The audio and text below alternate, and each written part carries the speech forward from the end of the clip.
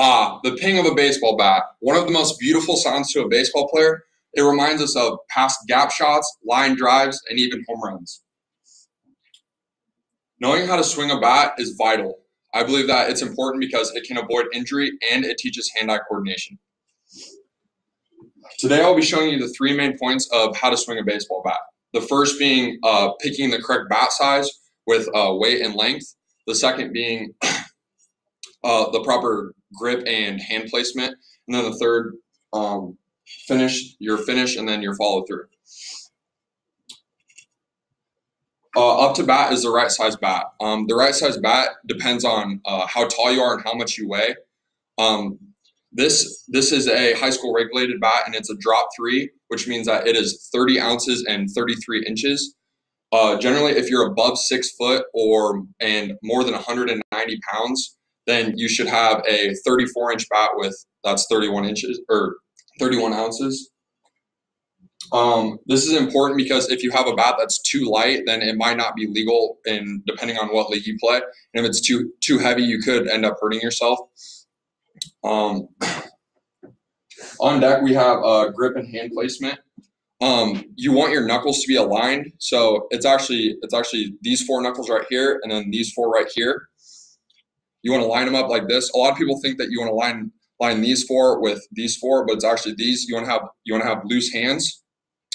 And then if you're left-handed, you want your right hand on the bottom touching the knob, and then your left hand on top. If you're right-handed, then it would be your left hand on bottom, and then your right hand on top. You actually want to have your hand all the way down the knob because this could eliminate you losing your bat when you swing it. So you want it like this. In the hole, we have stance and follow through. So you can either have your hand placement, you can either have it high up here, you can have it medium sized, or you can have it low. My preference is I like to have it low because I like to get under the ball and see how far I can hit it.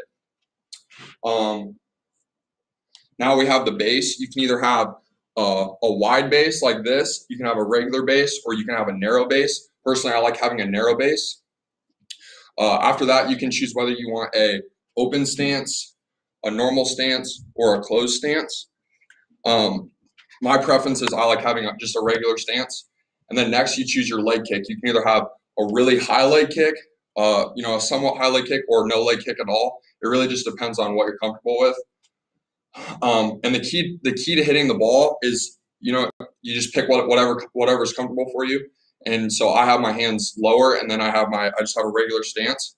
So when I go like this, you want to shift all of your weight back.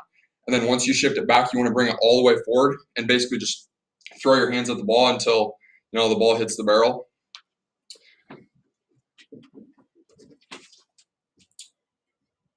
So now we're going to do the recap of what we talked about.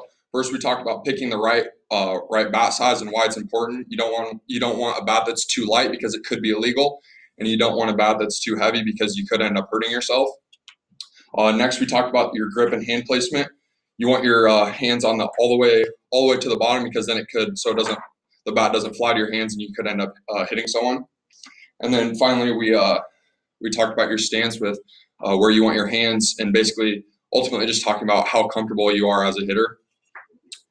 I really hope this speech was a hit. Now, next time if someone asks you to play a pickup baseball game, you can say, "Yeah, I know how to hit because Trey showed me how." Thank you.